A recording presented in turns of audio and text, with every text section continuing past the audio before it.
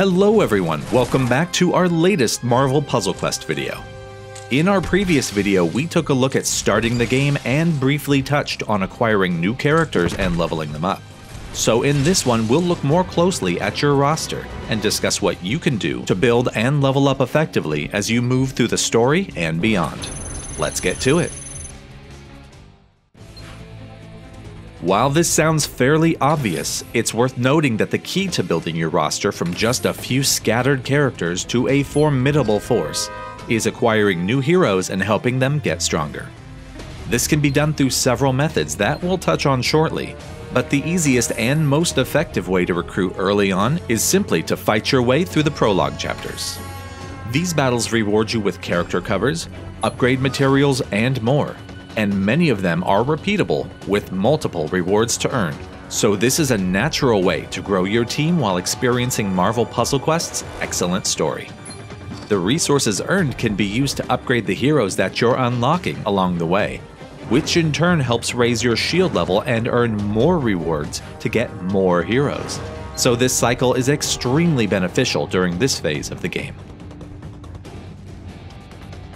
In addition to the prologue chapters, you can earn covers, resources, and rewards through several other gameplay modes as well.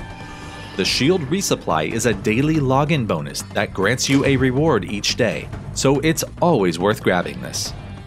As your shield rank grows, you'll unlock daily quests that grant you ISO 8 as well as occasional recruit tokens, which can be redeemed for covers on the recruit screen. On this screen you can also see milestone quests and, on occasion, events. Milestones are account-wide accomplishments that grant you a wide array of rewards once completed, many of which will accrue naturally as you play the game, while event quests are tied to the many events in Marvel Puzzle Quest and function in the same manner as dailies. Be sure to check the quest screen often and collect these well-earned rewards, as they can build up quickly as you play. In regard to those events, they're yet another way to build and level your roster. Both story mode and featured events unlock as your shield rank grows, and are timed sets of missions that get progressively harder as they go, but have a high amount of replayability due to the varied rewards earned after each battle. Repeating each of these battles until all rewards have been found is paramount to keeping your ISO 8 stock replenished and a steady stream of tokens and covers coming in. So be sure to rotate between the prologue and any active events to make the most of them each day. Versus is another fantastic way to both earn rewards and grow your collection of heroes. Versus is a player versus player mode where you fight against other player teams, either in the more controlled combat simulator or through PvP events.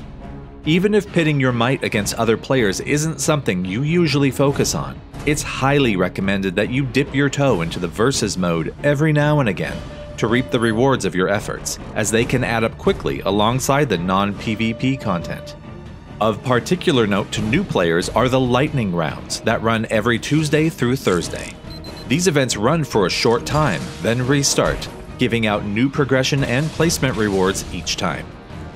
Just a win or two in a few of these can give quick boosts to your ISO 8 and level up your characters. Once you have rewards coming in steadily, you may be tempted to spend them all on your current team to level them as high as possible, or use all your recruit tokens to expand your roster and moveset. But there are a few factors to consider first as you plan for your team's future. Some resources may be better to save for later use when you need just a little more to level a character or power. As an example, standard recruit tokens, which offer a chance to unlock 1, 2, and 3-star characters, are an excellent resource to use at any time, and can give you new characters or covers to level up your powers for quite some time after starting out. Legendary tokens, however, allow you to open legendary packs that reward you with a 4-star character or higher. While this sounds like a great addition to your early team, it might not be something you can well utilize or level early on, so these may be best served for future use, especially since you'll have opportunities to add 3-star and higher characters through gameplay.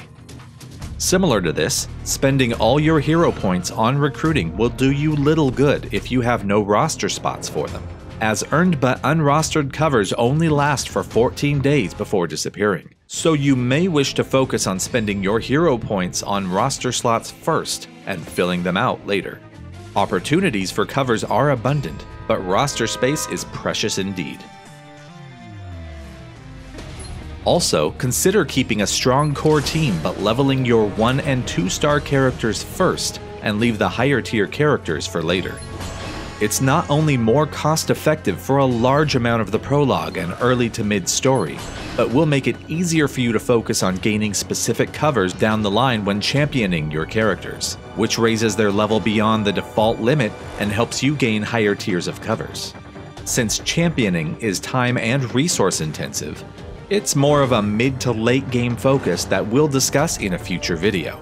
But for now, know that concentrating your leveling efforts on lower tiers first can greatly benefit you in the long run. Unlike a lot of games with tiered characters, Marvel Puzzle Quest often has events or missions within events that specifically use lower tiered characters, so it's yet another good reason to keep those around. Finally, let's discuss shards, an excellent way to earn new characters as you play and level your existing teams. Once you reach Shield rank 7 and unlock the ability to mark characters as favorites, you can select them to earn shards that can be used to recruit that character, upgrade one of their powers, or add a champion level. These shards are colorless, so they can be used to level any power, and are earned with each token use, so be sure to set your favorite characters as soon as this is unlocked. You can mark any 3-star or higher character as a favorite from your roster screen, even if you don't have them recruited yet, so this is an excellent way to passively level characters while focusing on others. Feel free to reach for the stars here, as there are many characters waiting for you to unlock. As you can see, there are numerous ways to earn new characters and level them up. Much of these are organic and rewarded as you play, while some are decisions you'll have to make to build your teams to your liking. In the end, Marvel Puzzle Quest allows you to customize your teams as you see fit, while paving the way for your future needs. As long as you keep your goals in sight, you'll soon have a roster filled with heavy-hitting heroes and amazing powers.